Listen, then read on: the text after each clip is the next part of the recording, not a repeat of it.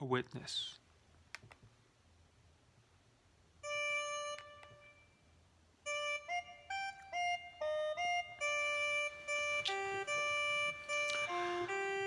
I'm selling God door to door. I mean, I would never put it that way. With my zippered Bible in one hand and some pamphlets in my bag. To me, every day is Christmas Day. I mean, as much as anything, if the truth be told, I'm demonstrating my faith and my conviction by standing out here in the cold. Do I think I can save souls? Do I think I can change lives? Who can I bring home to salvation? Is it enough just to share mine? This is what we do in my church. We go out and we witness.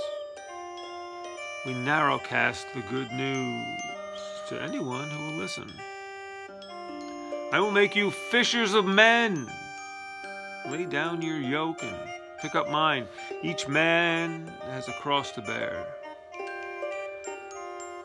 The work of salvation is divine. Like Moses and Aaron, I will put the words on your tongue. Don't take your staff. Do not bring a sword. Know that the work is done.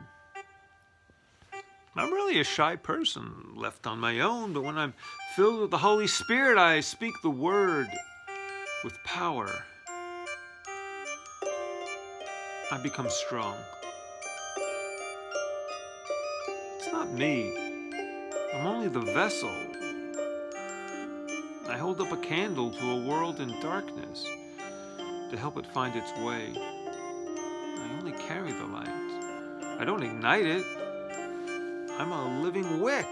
And I burn down every day. If you think about what our nature is, if you know what we could be,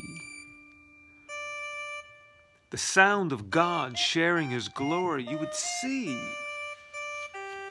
You would see.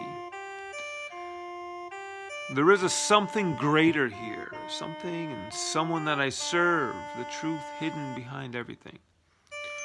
The truth that is the Word. I'm not worthy of my salvation. I'm the recipient of God's grace.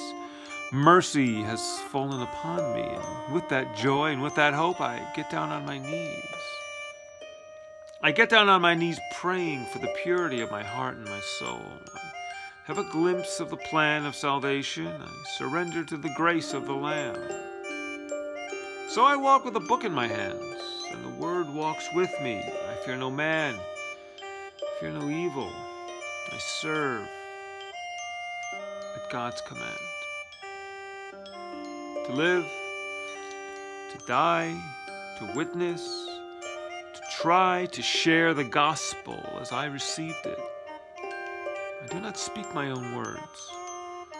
I do not seek my own path. I go where I am led. And I walk the way